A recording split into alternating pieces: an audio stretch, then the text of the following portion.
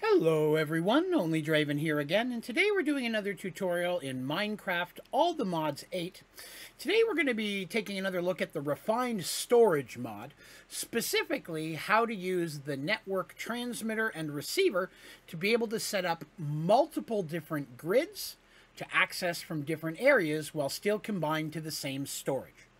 Now, if you find this video helpful and you like it, please be sure to click like. But most importantly, please remember to hit that subscribe button so that way you can see all my videos and tutorials as they come out. All right, so a couple things we're going to make today. First, we're going to make a grid. Okay, this is from Refined Storage, and that's going to be 1 machine casing, 3 pieces of glass, 2 improved processors, a construction core, and a destruction core. Now that'll make a basic grid, but you can do this with any of the different grids in Refined Storage. So you could do it with a regular grid, crafting grid, crafter grid, fluid grid, so on and so forth. But for this today, we're just going to use a basic grid. Next, we're going to make the network transmitter. That's going to be a machine casing, 3 ender pearls, 2 advanced processors, a construction core, and a destruction core.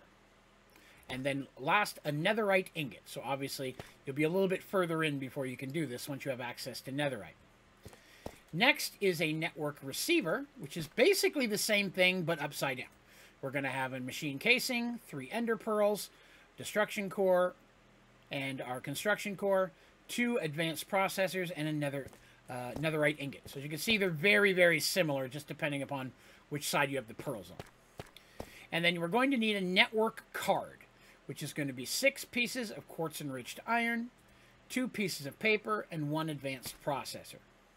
Now, of course, before all of that, you're going to need your first Refined Storage set up. Now, I've already done a tutorial showing how to get that started. I will link that down in the description. If you've not built a Refined Storage yet, pause this one, go check that one out real quick first. It'll catch you up to where we are, and then we'll step into where we're at. All right? Well, welcome back. Okay, so we have a basic Refined Storage set up right now. For this one, I'm using a crafting grid. We have our controller, and we have a disk drive with a couple of storage disks in it, and we've just got a few things in there to show that it works.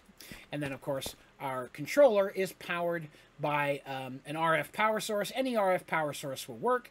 I'm using just a creative energy battery, but any reactor or generator or solar, wind, anything will work, as long as it produces RF power.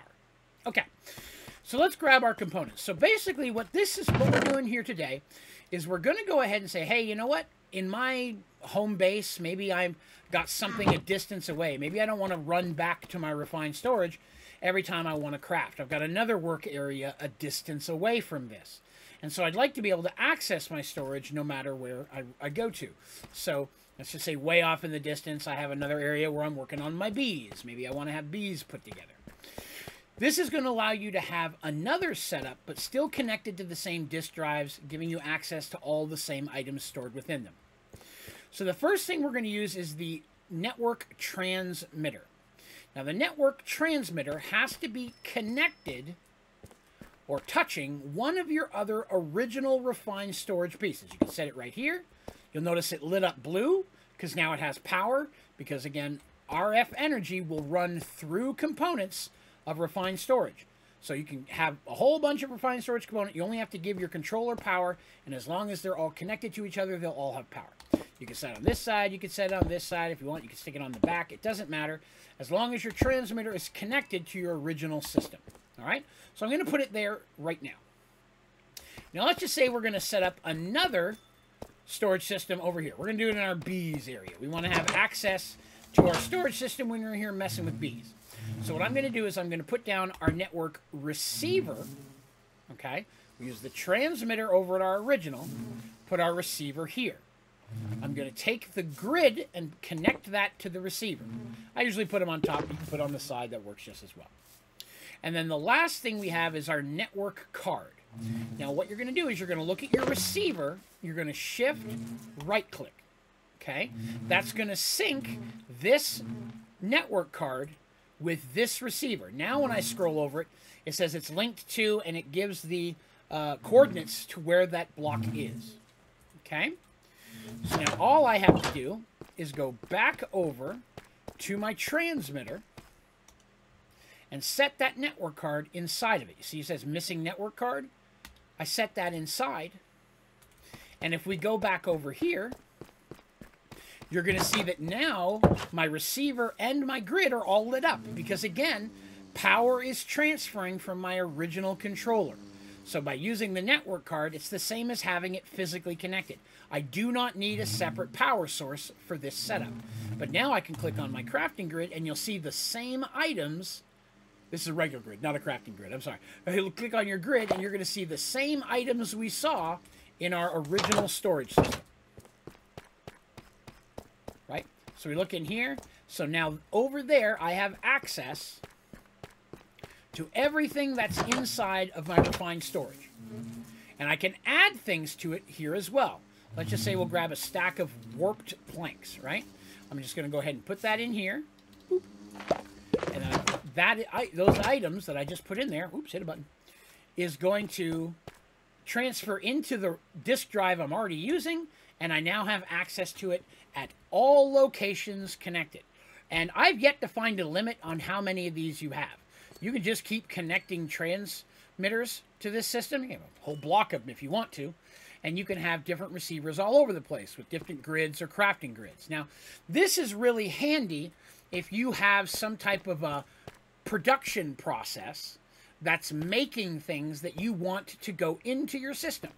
So let's just say over here I have bees and stuff, and I wanted components from my beehives to go directly into my system.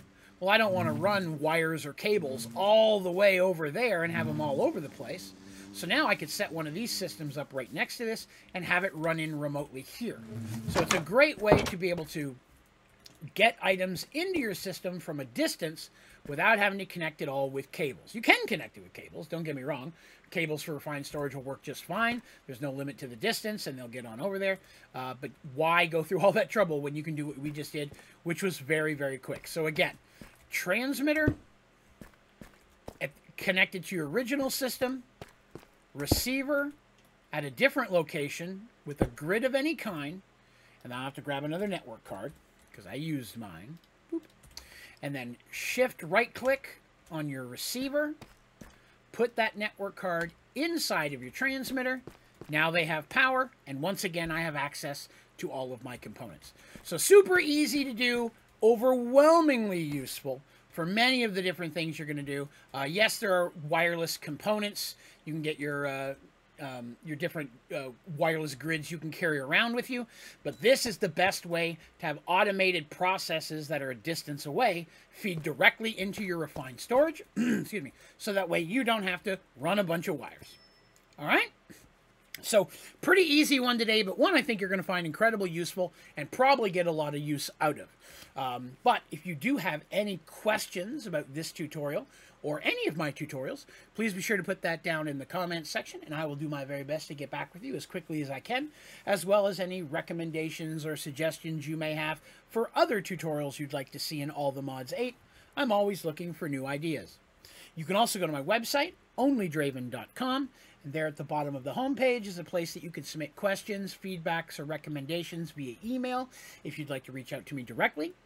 While you're there, you'll also find links to all of my social media accounts and a bunch of other resources, streaming schedule and such. Highly recommend checking out the website. It's a really great resource. Well, that is going to do me for today. Thank you very much for watching. Have a great day.